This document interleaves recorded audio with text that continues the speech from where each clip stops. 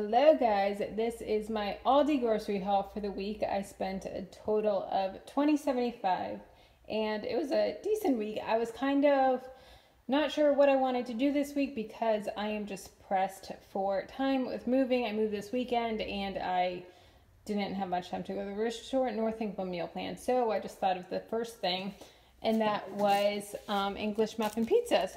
So I get to the store and they don't have any English muffins. So I found these kabocha sandwich rolls. So I'm going to put these in, we have a toaster oven at work, so I'm going to put these in the toaster oven with some tomato basil garlic, some mozzarella cheese, and then I think I have some pineapple in the pantry. So I'll do like pineapple little mini pizzas for lunches. Easy peasy.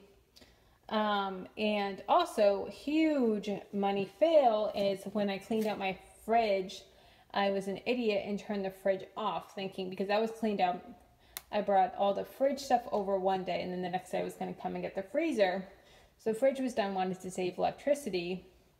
I didn't realize that that knob was geared also towards the freezer, and all of my freezer food went bad. All of it. So I had to throw out an entire trash bag worth of freezer food. I was so upset. So I went and I restocked a couple things. I just got some ground turkey because I always like to have that on hand. Some frozen veggies. I'll do some of these for lunches and then also just have in the freezer. You guys like my new countertops? Yeah, this is the new apartment. And bananas, always a staple. Chips and salsa, always a staple. I've been known lately of always having like chips and salsa at work. I don't know how I got the reputation, but I'll take it.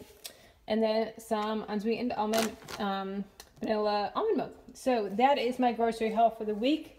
$20.75. Not bad if I say so myself. All right, guys, that is it. Let me know what you guys are having for the week.